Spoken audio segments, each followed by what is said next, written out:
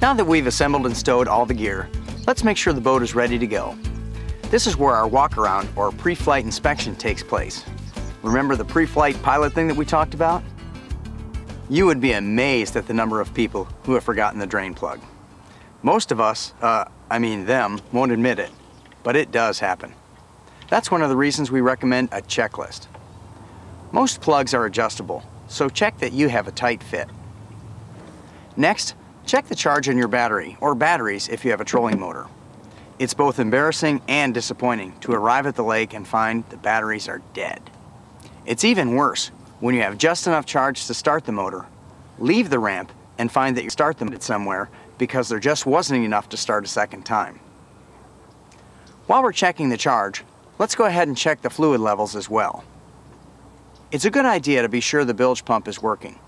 With the boat outside of the garage, hose a small amount of water into the bilge, turn on the switch, and see that it pumps water overboard.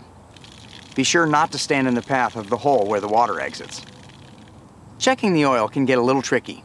You have to know what kind of engine you have before you can check it. If it's a 4-stroke, it'll say so on the cowling. A 4-stroke must be checked by removing the cowling and pulling the dipstick, just as you would on your car. Be sure you use an oil that's approved for 4-stroke engines.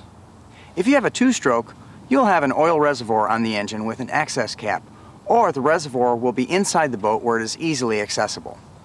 In this case, be sure to use an oil that's approved for a 2-stroke engine.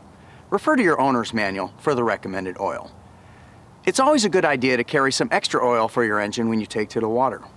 This will cover you if you read the oil level improperly or run so long that it's time to add more. Time flies when you're having this much fun. Not much you can do here. Simply turn the steering wheel and make sure the engine turns with it, and the operation is smooth. If you have a built-in fuel tank, turn the key to on, not start, and check to see that you have adequate fuel for your mission. A good rule of thumb is to allow 1/3 of your fuel for the trip out, 1/3 for the return trip, and the remaining 1/3 for reserve. We'll talk about fueling later on the way to the ramp.